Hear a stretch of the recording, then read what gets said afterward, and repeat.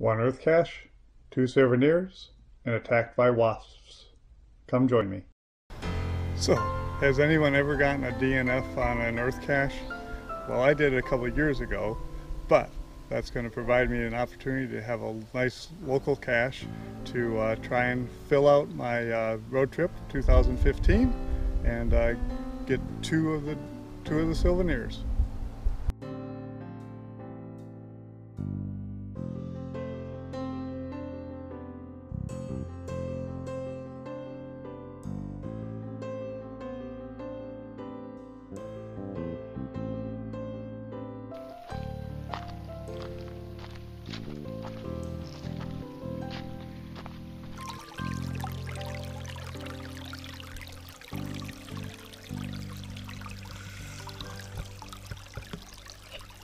There's actually a couple of things that would make interesting earth caches.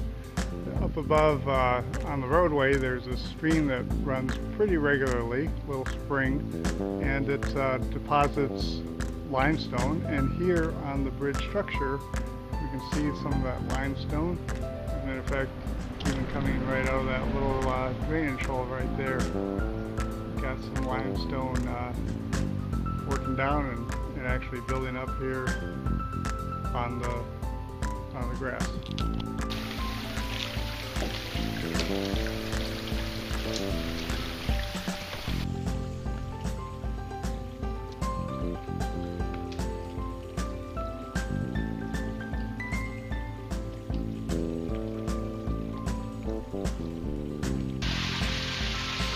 Pretty little pool between these two canyons, really narrow.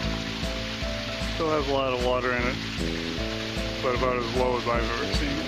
Okay, so according to the GPS, we are here. And let's see what we can see. Okay, gonna be real honest, because when I'm over there by that rock, I'm 37 feet away. When I'm over at this rock, I'm 37 feet away. I don't know if he's talking about these layerings here, or, since he does talk about the fact that this has been turned up almost vertical, is he talking about that layering there? And that's a little frustrating for me. Or is he even talking about this, which is layered? Could have been turned up vertically, but is not near the coordinates. But frustration or no frustration, I have to say, this is a beautiful place to visit, someplace many people don't even know that exists, even though there's a highway right up there and hundreds, perhaps thousands of people every day drive right over this canyon. So thanks Terry Dad for bringing me out here, even though it has been a certain frustration in the experience. Okay, so this area right underneath the bridge, I'm not going to show it to you because I don't want to give away the but it just absolutely makes perfect sense to me. We're at the river bottom. There's very clear layers. They've been lifted up vertically, and I can count the number of layers. So I'm just going to go over that, and we'll see what happens.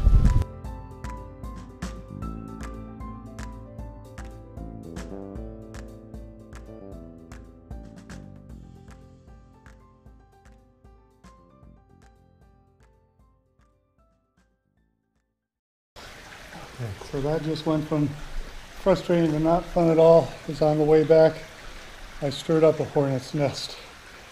Did not stop and get any video of it, as they attacked me severely. So now I'm going to do what they recommend.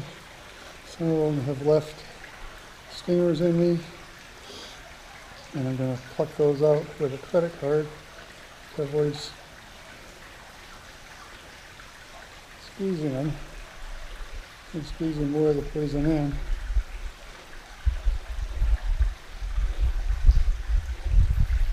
But that's the second time in my life I've had that happen, and that is just no fun at all.